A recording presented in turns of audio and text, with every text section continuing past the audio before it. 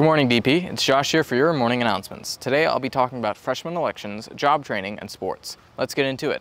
It's time for freshman elections this week. The presidential candidate for freshmen is Jackson Myers. For vice president, you have Thiago Hidalgo. For secretary, you have Lizzie Medina and Damian Magana. For treasurer, you have Elaine Hugh. And for historian, you have Catalina Brace.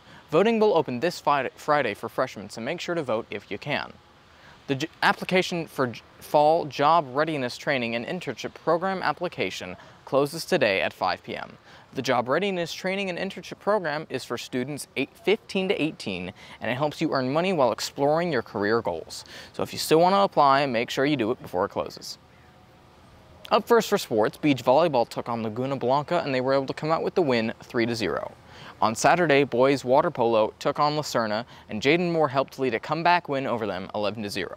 Now, here's Aiden Myers with cross country.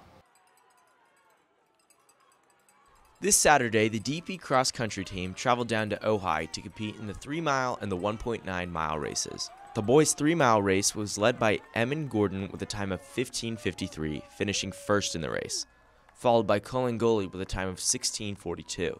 The boys' varsity took third overall in the meet. The girls' 3-mile was led by Vienza Machuco with a time of 20:01, which was a personal best for her by nearly a minute. Eloise Shia finished after Vienza with a time of 20:31. Girls' varsity took second overall in the meet. In the 1.9-mile races, the DP boys took third overall, led by Will Matthews, coming in second in the race with a time of 10:31. The girls' novice team placed first in the 1.9-mile race, led by Sayla Blackwell with a time of 12 minutes. Great job, DP. Reporting for DP News, I'm Aiden Myers. Well, that'll be all for today, DP. Thank you so much for watching. This has been Josh Conham reporting for DP News. Now, before we go, here's a Crumble Cookies package by Ethan Perez, Trevor Cuevas, and Luke Knight.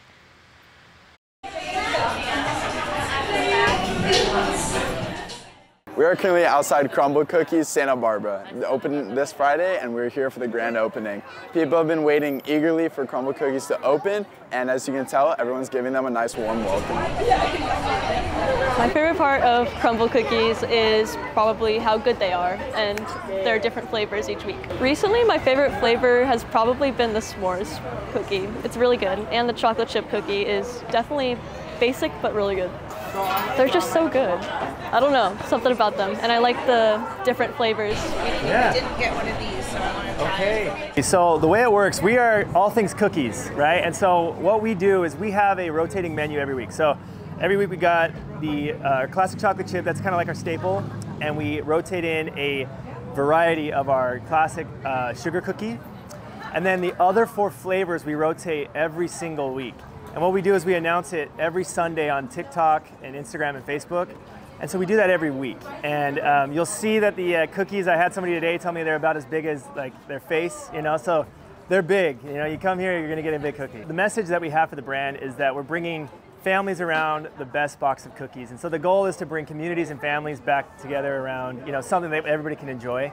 Our goal coming and opening a business here is really, we want to be part of the community.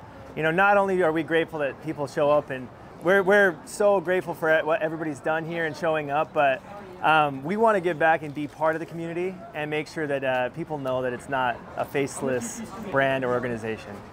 For DP News, this has been Trevor Cuevas, and thanks for watching.